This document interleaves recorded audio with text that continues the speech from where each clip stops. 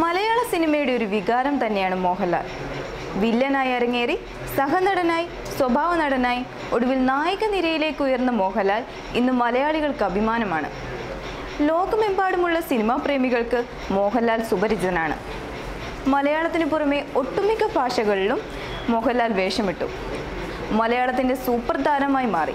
1980 മഞ്ഞിൽ വിരിഞ്ഞ പൂവിലൂടെ അല്പം സ്ത്രൈണത കലർന്ന വില്ലനായി ഇറങ്ങേറിയ മോഹൻലാൽ പിന്നീടുള്ള 6 വർഷത്തിനുള്ളിലാണ് നായക നിരയിലേക്ക് ഉയർന്നത്. തോളും ചിരിച്ച് കണ്ണുമിറുക്കി മോഹൻലാൽ മലയാളികളുടെ ഹൃദയത്തിലേക്ക് നടന്നു കയറി. മോഹൻലാലിൻ്റെ വരവ് വെറുതെ ആയിരുന്നില്ല.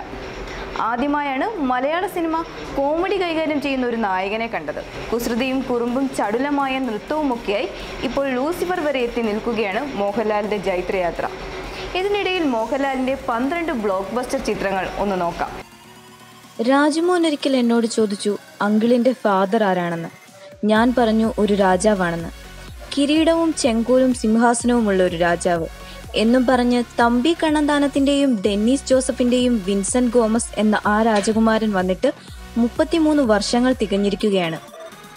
സിനിമയിൽ 40-ാം വർഷത്തിലേക്ക് മോഹൻലാൽ കടക്കാനൊരുങ്ങുമ്പോൾ രാജാവിൻ്റെ മകൻ എന്ന ചിത്രത്തിന്റെ പ്രാധാന്യം ചെറുതല്ല.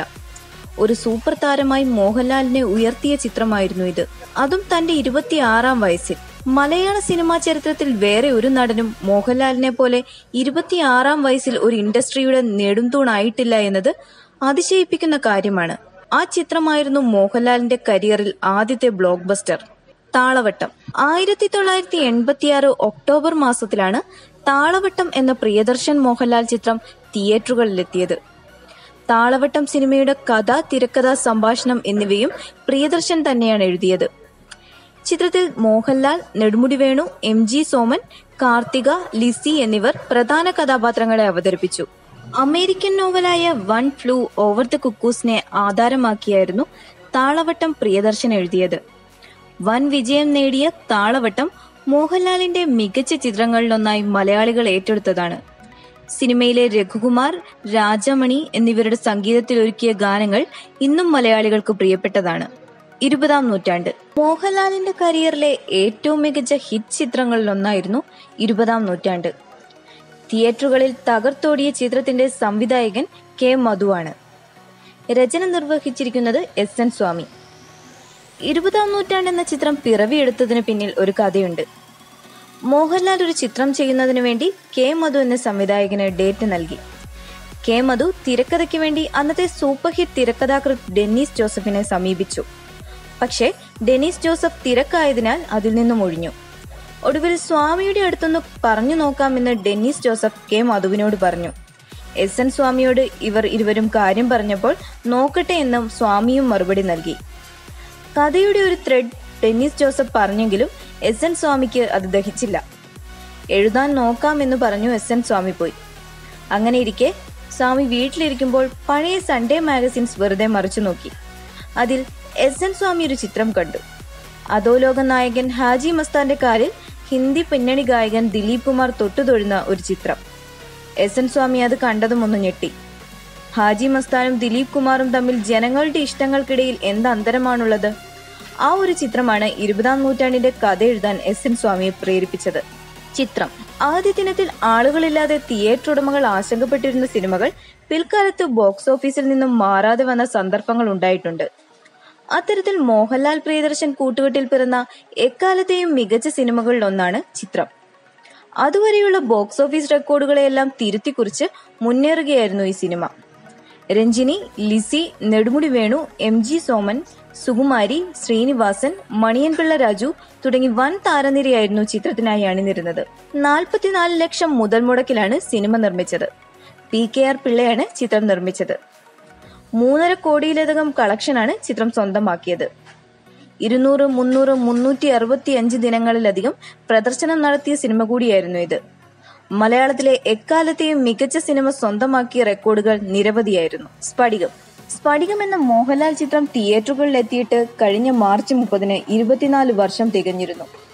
ഭദ്രന്റെ തന്നെ തിരക്കഥയിൽ ഒരുങ്ങിയ സ്ഫടികം മോഹൻലാലിന്റെ ആടുതോമ എന്ന കഥാപാത്രത്തെ ആരാധകരിൽ ആഴത്തിൽ അടയാളപ്പെടുത്തിയ ഒന്നാണ്. 1995 ഇറങ്ങിയ ചിത്രം എക്കാലത്തെയും ഇൻഡസ്ട്രിയൽ ഹിറ്റിലൊന്നാണ്. പടികം 25 വർഷം പൂർത്തിയാകുന്ന വേളയിൽ വീണ്ടും എത്താനുള്ള തയ്യാറെടുപ്പിലാണ് ഭദ്രൻ. കിലുക്കം മലയാളത്തിൽ സൂപ്പർ ഹിറ്റായ നിരവധി സിനിമകൾ സമ്മാനിച്ച മോഹൻലാൽ പ്രിയദർശൻ കൂട്ടുകെട്ടിലാണ് കിലുക്കവും പിറന്നത്. മലയാള സിനിമയിൽ എന്നും ഓർത്തിരിക്കാവുന്ന ചിത്രമായി കിലുക്കം മാറുകയും ചെയ്തു. അങ്കമാലിയിലെ പ്രധാനമന്ത്രിയും ജോജിയും രേവതിയുടെ വട്ടൻ കഥാപാത്രവുമൊക്കെ തിയേറ്ററിൽ ചിരി ഉണർത്തിയ രംഗങ്ങളാണ്. ജഗതി ശ്രീകുമാർ, രേവതി, തിലകൻ, ഇന്നസെന്റ്, മോഹൻലാൽ എന്നിവർ തകർത്തഭിനയിച്ച ചിത്രമാണ് കിലുക്കം. 1991 ഇറങ്ങിയ ചിത്രത്തിലെ ഓരോ രംഗങ്ങളും പ്രേക്ഷകർ ഇന്നും ഓർത്തിരിക്കുന്നുണ്ട്. 30 ദിവസം കൊണ്ട് 1,59,00,000 രൂപ നേടിയ ആദ്യ ചിത്രം കൂടിയാണ് കിലുക്കം. അതുവരെയുള്ള എല്ലാ റെക്കോർഡുകളും തകർത്താണ് കിലുക്കം ബോക്സ് ഓഫീസുകൾ വാരിയത്. ആദ്യമായി 5 കോടി നേടിയ ചിത്രവും കിലുക്കമായിരുന്നു.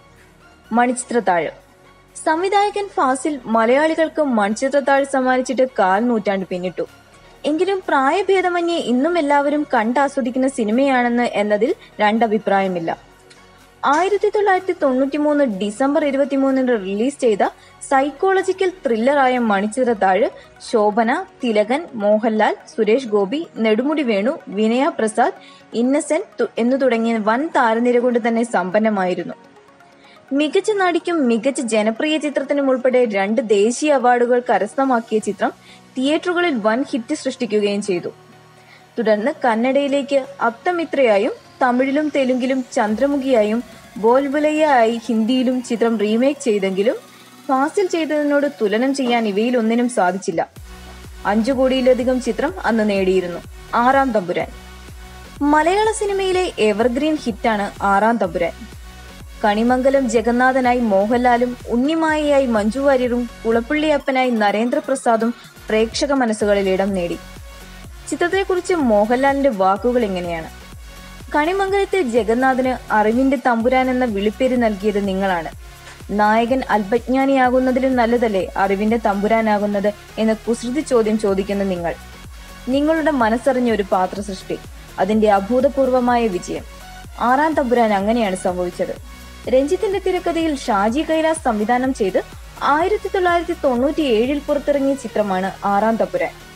മോഹൻലാലിനൊപ്പം മഞ്ജു വാര്യർ, നരേന്ദ്രപ്രസാദ്, ഒടുവിൽ ഉണ്ണികൃഷ്ണൻ, മണിയൻ പിള്ള രാജു, അഗസ്റ്റിൻ, കുതിരവട്ടം പപ്പു, ശ്രീവിദ്യ, സായി കുമാർ തുടങ്ങിയവർ അണിനിരുന്ന ചിത്രം. മോഹൻലാലിന്റെ കരിയറിലെ വലിയൊരു ബ്ലോക്ക് ബസ്റ്റർ ചിത്രം കൂടിയാണ് 6 തമ്പുരാൻ. നരസിംഹം രഞ്ജിത്തിന്റെ തിരക്കഥയിൽ ഷാജി കൈലാസ് സംവിധാനം ചെയ്ത മോഹൻലാൽ നായകനായും മമ്മൂട്ടി ശ്രദ്ധേയമായ അതിഥി താരമായും അഭിനയിച്ച ചിത്രമാണ് നരസിംഹം. മലയാള സിനിമ കണ്ട എക്കാലത്തെയും വലിയ ബ്ലോക്ക് ബസ്റ്റർ ആയിരുന്നു നരസിംഹം. 2000-ലാണ് നരസിംഹം തിയേറ്ററുകളിൽ എത്തിയത്. അങ്ങനെയൊരു ചിത്രം ഇനി ഉണ്ടാകില്ല എന്നാണ് സംവിധായകൻ രഞ്ജിത്ത് പറയുന്നതും. ദൃശ്യം മലയാളത്തിലെ എക്കാലത്തെയും ഹിറ്റ് ചിത്രങ്ങളിലൊന്നാണ് ദൃശ്യം. ജിത്തു ജോസഫ് മോഹൻലാലിനെയും മീനയെയും കേന്ദ്ര കഥാപാത്രങ്ങളായി ഒരുക്കിയ ചിത്രം ആഗോള കളക്ഷൻ നോക്കിയാൽ 75 കോടിയാണ് നേടിയത്. ആശീർവാദ് സിനിമാസിന്റെ ബാനറിലാണ് ചിത്രം ഒരുങ്ങിയത്. ഇടുക്കിയുടെ പച്ചപ്പിനെ ദൃശ്യമാധ്യമമാക്കിക്കൊണ്ട് കണ്ണടക്കേണ്ട യാഥാർത്ഥ്യങ്ങളിലേക്കും കൺതുറക്കേണ്ട വസ്തുതകളിലേക്കും ദൃശ്യഭാഷ ഒരുക്കുകയാണ് ജിത്തു ജോസഫ് എന്ന സംവിധായകൻ ദൃശ്യം എന്ന ചിത്രത്തിലൂടെ ചെയ്തത്. സുപരിചിതവും സാധാരണഗതിയിലുള്ളതുമായ ഒരു കുടുംബകഥ. അതിന് അസാധാരണമായ ദാർശനിക മാനം നൽകി ന്യൂ ജനറേഷൻ സാങ്കേതികതകളിലൂടെ അവതരിപ്പിക്കാനായതെന്നാണ് ഈ ചിത്രത്തെ വ്യത്യസ്തമാക്കിയത്. പുലിമുരുകൻ 100 കോടി ക്ലബിലെത്തുന്ന ആദ്യ മലയാള സിനിമയെന്ന റെക്കോർഡ് നേടിയ ചിത്രം പുലിമുരുകനാണ്. വൈശാഖ് സംവിധാനം ചെയ്ത ചിത്രം അന്നുവരെയുണ്ടായ എല്ലാ കളക്ഷൻ റെക്കോർഡുകളും തകർക്കുകയായിരുന്നു. 2016 ഇറങ്ങിയ പുലിമുരുകന്റെ റെക്കോർഡ് ഇതുവരെ ഒരു മലയാള സിനിമയ്ക്കും ഈ 3 വർഷത്തിനുള്ളിൽ തകർക്കാനായിട്ടില്ല. You're watching me on metromatinee.com. metromatinee.com. metromatinee.com. Subscribe for more videos. Subscribe for more videos. Subscribe here for more videos. Subscribe now. Thank you.